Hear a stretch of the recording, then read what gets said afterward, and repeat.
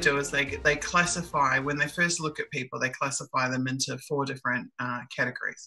And the first category is they decide you're an opportunist, which means they can give you some leg up in society, some career opportunity, some money, financial opportunity, and lead you away from activism by those means.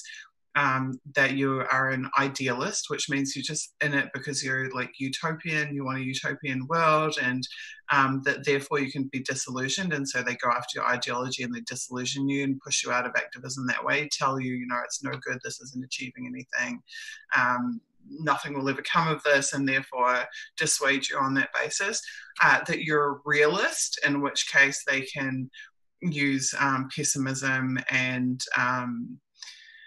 deter you by those means, or that you are a radical, and the radicals are those who they determine will not stop by being offered, you know, they won't sell out, they're incorruptible.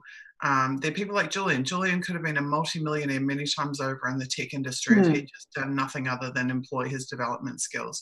Snowden could be a multi-millionaire many times over just on the basis of his tech skills in the industry. I was working in the software industry and earning big money, and I walked away from it to earn basically nothing as a journalist, because I knew that me building print portals for universities for the rest of my life was no contribution to society, even if it came with a big paycheck.